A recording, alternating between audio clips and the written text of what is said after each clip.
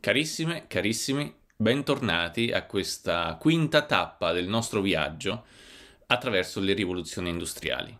Come anticipato nella puntata precedente, oggi ci confronteremo con 4 testimoni d'eccellenza della seconda rivoluzione industriale. Sono personaggi che provengono da 4 realtà molto diverse tra loro: la Russia zarista, gli Stati Uniti d'America, l'impero britannico e il neonato Regno d'Italia.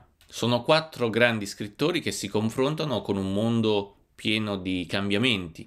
I loro nomi sono Dostoevskij, Jack London, Eric Arthur Blair, meglio noto come George Orwell, e Giovanni Verga. Perché proprio loro? I primi 3 li ho scelti perché, oltre ad essere tra i personaggi più importanti della scena culturale della loro epoca, ci offrono una testimonianza diretta di uno dei luoghi simbolo delle prime 2 rivoluzioni industriali, ovvero sia la città di Londra. E ce la offrono a distanza, ci offrono questa città, ci offrono la visione di questa città a distanza di circa una generazione l'uno dall'altro, e da 3 prospettive profondamente diverse. Dostoevskij, durante una visita compresa in un suo tour nell'Europa occidentale, che lo avrebbe portato in Germania, Italia e Francia. London, nel corso di un reportage sulle condizioni di abiezione in cui viveva la classe operaia che abitava all'East End della capitale imperiale britannica. E Orwell, immerso in un periodo di povertà che lo aveva portato a vivere e viaggiare senza un soldo tra Parigi e Londra. La scelta di Giovanni Verga è dovuta ad altre ragioni. Certo, lo scrittore catanese, pur nella sua importanza all'interno del panorama letterario italiano, non può reggere il confronto con gli altri 3 giganti. Tuttavia, egli resta un importante testimone dell'Italia della sua epoca. Primo tra gli scrittori del verismo, seppe rappresentare efficacemente le terribili condizioni di arretratezza culturale ed economica in cui viveva il proletariato rurale nell'Italia post e preunitaria. Ma, cosa che si tende un po' a dimenticare, seppe anche descrivere le condizioni di vita del proletariato urbano nella nuovissima realtà della città industriale.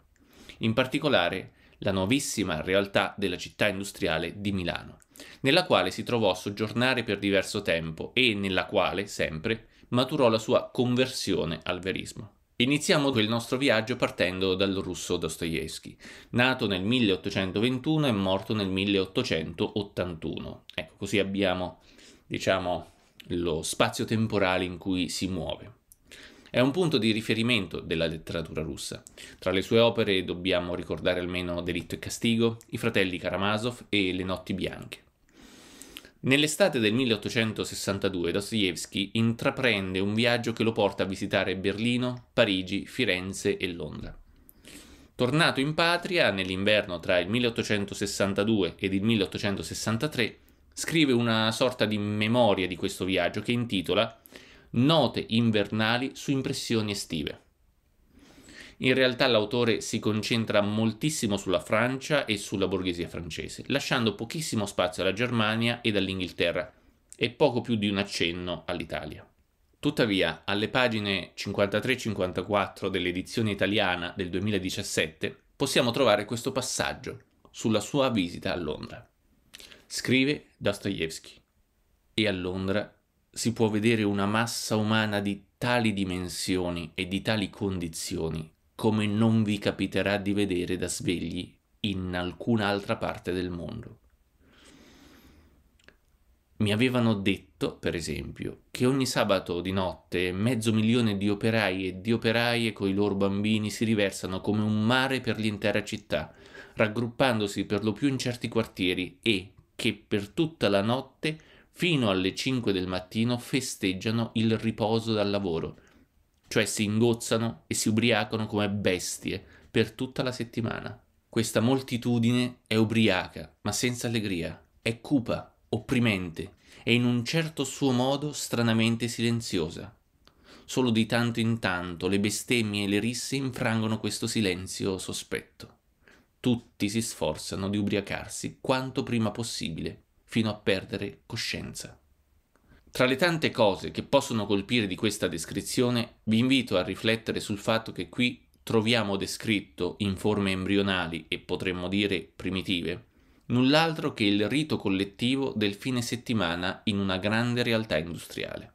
Quando Dostoevskij scrive queste righe, lo statunitense Jack London non è ancora nato. Nascerà nel 1876, per morire a soli 40 anni devastato dall'alcolismo e dopo averci lasciato capolavori come Zanna Bianca, Il richiamo della foresta, Martin Eden e Il tallone di ferro. Il testo che ispirerà anche i genitori di Ernesto Guevara a chiamare così il proprio figlio. Nel 1902, quindi a 40 anni precisi dalla visita di Dostoevskij, London intraprende una sorta di viaggio esplorativo nell'East End londinese, una delle zone operaie per eccellenza della capitale inglese. Travestito da marinaio, il nostro scrittore ci riporta testimonianze dirette ed indirette della vita che si svolge in questo ventre di una grande città industriale. Vi troviamo narrate vicende orrende, con cadaveri di bambini lasciati sul tavolo della cucina per giorni, anziani quasi divorati dai parassiti, prostitute di ancora pochi anni che sono già morte di fame e di sonno, con queste esigenze di base completamente insoddisfatte. Proprio sulla tragedia dell'infanzia si concentrano alcune delle pagine più toccanti del suo Il popolo degli abissi, a volte tradotto anche come Il popolo dell'abisso, che uscirà l'anno successivo, nel 1903. Alla pagina 209 dell'edizione italiana del 2016 troviamo queste parole dedicate alla vita domestica di una famiglia. Scrive London: in queste condizioni le prospettive per i bambini sono disperate. Muoiono come mosche e quelli che sopravvivono ci riescono perché possiedono un'estrema vitalità e una capacità di adattarsi al degrado che li circonda. Non hanno una vita di famiglia. Nelle tane e nei covi in cui vivono sono esposti a tutto ciò che c'è di indecente e così come vengono corrotte le loro menti, anche i loro corpi sono corrotti dalla mancanza di igiene, dal sovraffollamento e dalla denutrizione. Quando un padre e una madre vivono con 3 o 4 bambini in una stanza in cui i figli devono stare svegli a turno per tenere lontani i topi da coloro che dormono, quando i bambini non hanno mai abbastanza da mangiare e sono aggrediti e tormentati dai parassiti, è facile immaginare che tipo di uomini e donne ne usciranno fuori.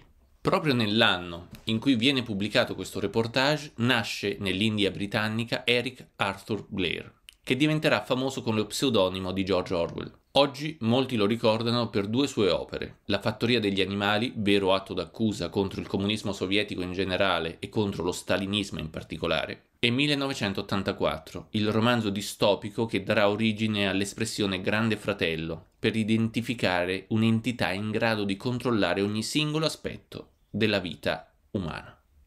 George Orwell è uno di quei casi in cui la vita personale dell'autore sembra essere altrettanto interessante della sua produzione letteraria, la quale indubbiamente ha spesso interessanti tratti autobiografici.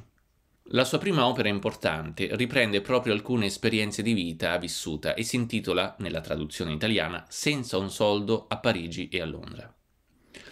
Non è il caso di addentrarsi qui in un riassunto della storia che viene raccontata, basterà dire che ci troviamo a condividere un momento della vita dell'autore in cui, per una serie di casualità, egli si trova a dover lottare per restare a galla nella competizione per la vita, arrivando al suo ritorno nella capitale inglese a condividere la vita dei mendicanti.